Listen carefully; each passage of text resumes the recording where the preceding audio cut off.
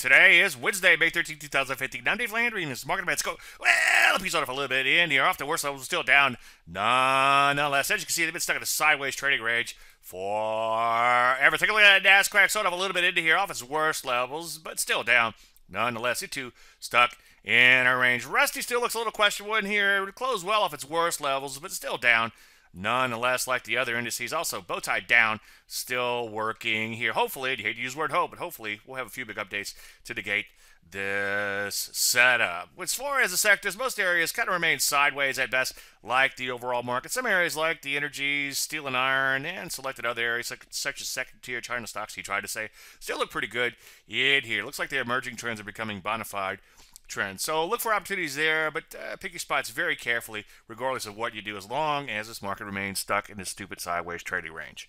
Any questions? As usual, Dave at DaveLandry.com. I'm Dave Landry, and you started Market Minute.